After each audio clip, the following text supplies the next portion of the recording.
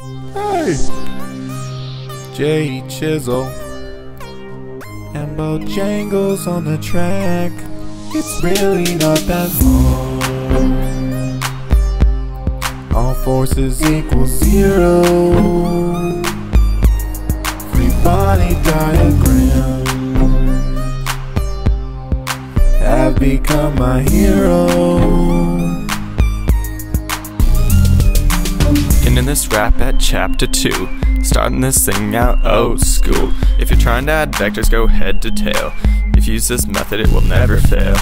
The unit vector is dimensionless, direction with magnitude 1, don't forget. Don't worry about I, J, K, respectively, it's just X, Y, Z. When you're talking about a force, it can also cause a moment, which is when it gives the object a wanting to pivot. To calculate the moment, you use R cross F, which is the distance to the force caused with the force itself. Two equal forces in opposite directions are a couple if they're parallel, and they are so special. The forces cancel out, so you don't have to worry, but don't forget about the moment, it's not that tricky. All forces equal zero. Free body diagram have become my hero.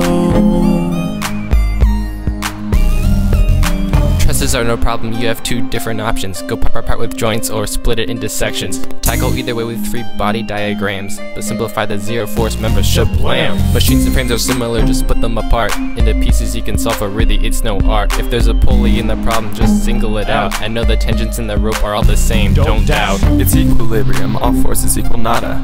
Draw a free body diagram, then ta-da! Sum of forces in X, sum of forces in Y. Next is algebra, it's easy as pie.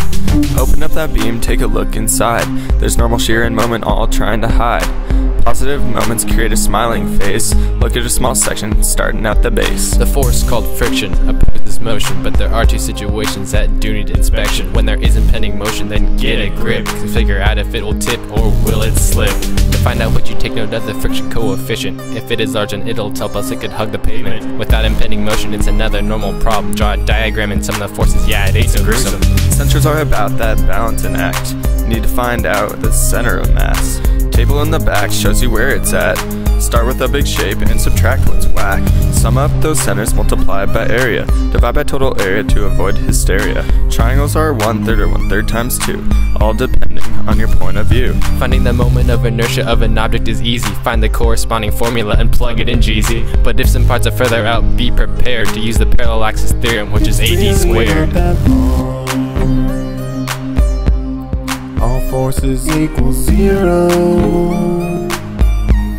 Free body diagram have become my hero.